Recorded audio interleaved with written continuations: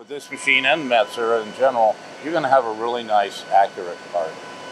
Good finishes, everything.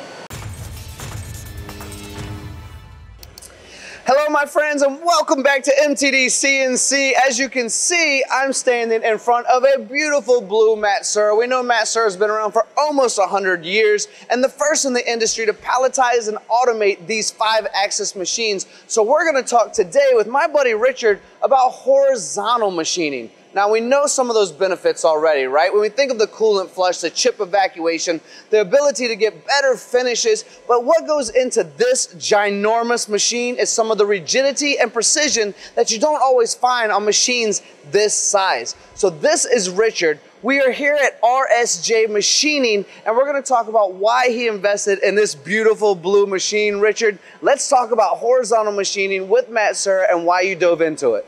Well, I really, I chose Matsuura for a lot to do with the rigidity and the accuracy of the machine. And this particular machine, we have a few Matsuuras, but this, the 100H, particularly for the fact it's a horizontal, it's a 50 taper, a lot of power, and it's really accurate for being a big machine. I mean, we can machine 40-inch diameter by 30 inches tall. It's a great big piece of material. Yeah. Yeah, I mean, that's impressive in itself. When you're talking about dimensions that big, from one side to the other, we're talking tenths, microns of run. I mean, this is precision and accurate, right? It's super accurate. We've made some parts that are really really quite accurate, using the entire volumetric size of the machine, and been within like 2/10 accuracy of location. Within about half thou to a thou of true position. That's like super close. Yeah, that's impressive. And I know that was part of the reason you jumped into buying this machine, but on top of that, because you needed a bigger envelope, you're also looking, well, you have to have the rigidity when you get those big parts. And from what I understand about this Matsuura, there's 2 motors on either side of the table to increase that rigidity. Am I correct? Well, big motors are actually constantly monitoring where they're at. In fact, I believe they're so big and strong that they don't even actuate the brake until it feels like it needs to. Most of the time, the motors just sit there without the brake on because they're so strong. They do just hold the machine in position. There is a brake there for really strong. I think when you're taking some heavy cuts, but no, the design of this machine is definitely fantastic. The way that they have got scales on every axis.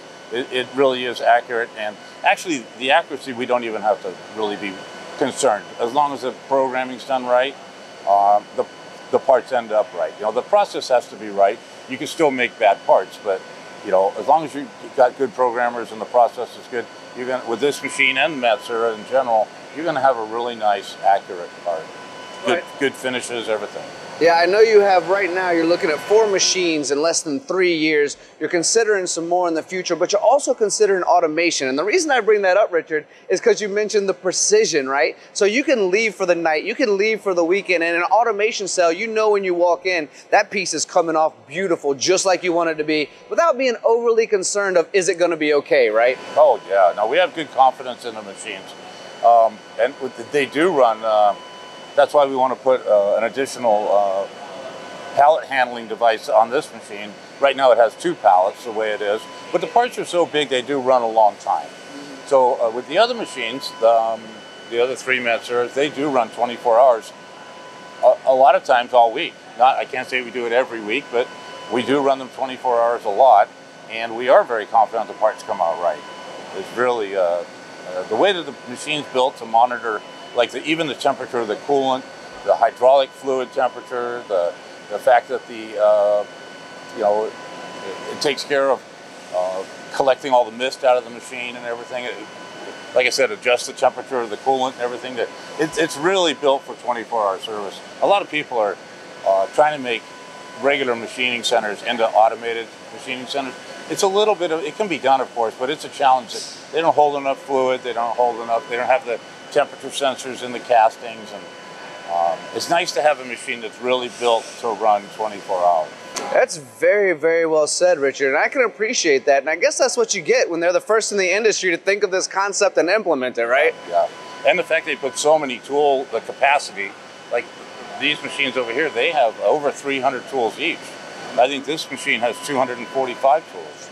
And the versatility of that is, it's effective in so many different ways. You know, like you can have multiple jobs set up and not have to break the tools down. It's really effective. Really. I agree with you 100%. When we think of, if it's softer materials, the ability to have multiple jobs on here, or if it's harder materials, tool redundancy, right? Something we don't think about oftentimes is if we're running a bunch of jobs and we don't have enough tool holders, that's longer downtime than some of our setups from time to time, right? Yeah, exactly. Of course, then the machines have all the capacity to probe. So if you are running tough materials, you can have your probing cycle come in and see if, if you have to, you can change it to a sharper tool. It's nice to have all those preventative and precautionary systems built into the machine. You know, the scheduling, everything, it's just so nicely done. It's all one package. It's put together real nicely. So here, you're in San Jose, beautiful area of the country, by the way. One of my favorite places to visit. So here in San Jose, you have the privilege to work with the Selway family, and they also work with Matsuura as well. What's the relationship like with Matsuura and with Selway when it comes to service, support, questions, anything like that you might have come up? Well, they've been very, very helpful. Selway's one of the reasons why I ended up going with the Matsuuras is because Selway's been really good to me as far as support goes. There's been other machines that we purchased from them before we got the Matsuuras, and they were very good with service, always respectful, always trying to go the extra step, make sure I was, the company's working. If the machine's down, it's not so much about respecting me, but that helps too. But it's about getting the machine running, And they really prioritize that well.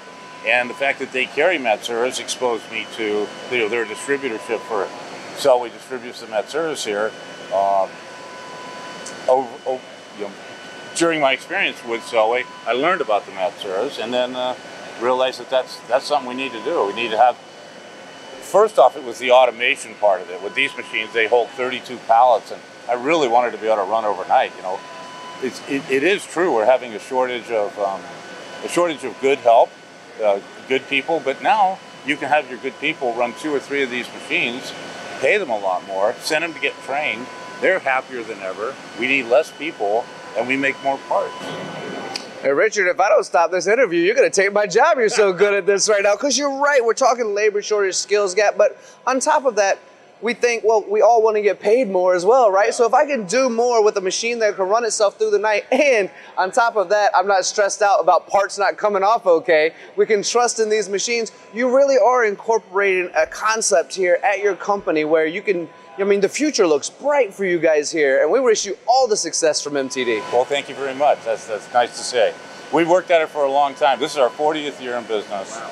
And I wish, like always, I wish I would have done the automation step of this sooner, but I'm really glad we've done it, and it really is working out really well. And having Matsuura and Selway as team players, it's really working out well for RSJ. Well, I know the audience loves to hear that, and something I think Richard just said, which is a separate part of this interview altogether, was I wish that I had done the automation earlier. I think that's great advice for everyone out there who is still hesitant to implement automation in your company right now. This is RSJ. They're a significant company here in San Jose, a beautiful Matsuura, horizontal machining. We know what it can do with chip evacuation. We know the rigidity of the Matsuura. We know the longevity of what's going on. So Richard, thank you so much for sharing this story with our audience. For everyone who's watching, we appreciate you, Richard, and we appreciate you as well, my friend. Thank you very much, Tony.